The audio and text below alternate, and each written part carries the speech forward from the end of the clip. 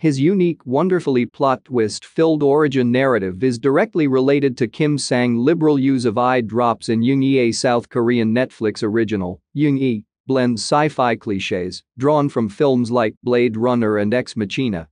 The delicate interplay between sentience, self-awareness, and artificial intelligence is a prominent issue tackled in Train to Busan director Yeon Sang-Mo's recent film, which is fitting given the film's major premise.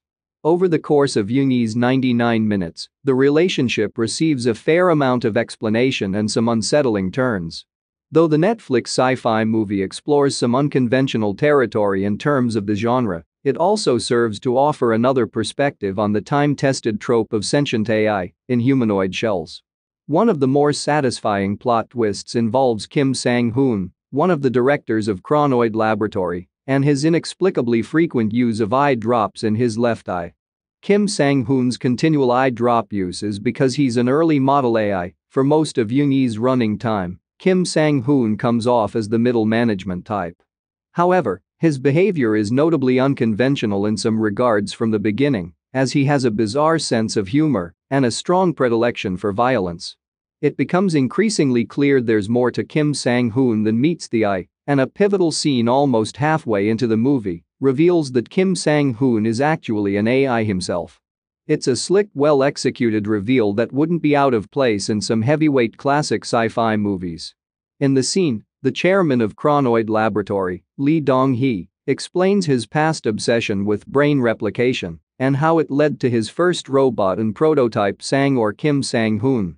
While it's not explicitly discussed in Jung E, it's clear Kim Sang-Woon's eye drop usage rate is directly tied to him being the first robot fitted with brain replication technology. Kim Sang-Woon has eye drops to prevent him from learning he's a robot. As the first prototype, Kim Sang-Woon is certain to have unfixable issues like programming flaws or data corruption during the brain replication process. The chairman is not interested in Kim Sang-Woon diagnosing himself like a computer and realizing who he really is. By keeping Kim Sang-Woon's of a human in the exciting science fiction film, applying an ophthalmic remedy is the literal answer to the chairman's issue. Of course, Kim Sang realization that he is an AI occurs at the conclusion of Jung E. He transforms from a minor enemy to a major antagonist, and owing to Jung E's titular hero, he most likely is destroyed in an explosion. No amount of eye drops will be able to protect Kim Sang-Woon from that. But he served his purpose as one of the most memorable twists in Jung E.